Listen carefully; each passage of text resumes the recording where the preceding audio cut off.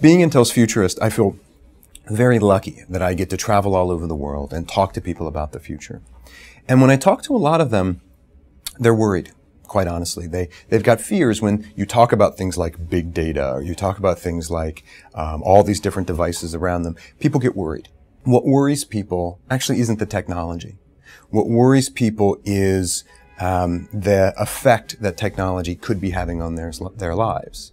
And what I mean by that is people get worried about their children texting too much, and that possibly they're losing the ability to communicate with each other face to face.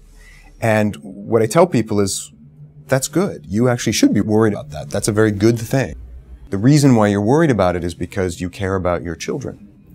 That's a good thing. We need more of that. The technology doesn't really care if it's being used or not.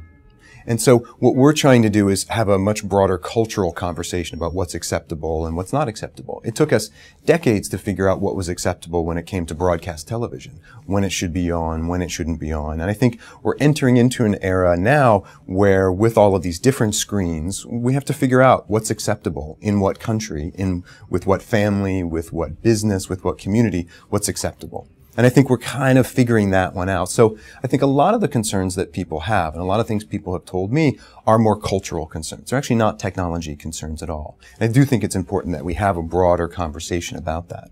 We also should focus on, when it comes to, what will it actually mean to have a lot of our data out in the cloud?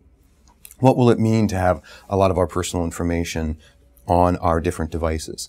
I think it's in that and understanding and embracing the fact that we're going to be able to do all this really awesome stuff with this technology and all this awesome stuff with data, but to understand we need to make sure that we give the consumers, that we need to give people as much control as possible.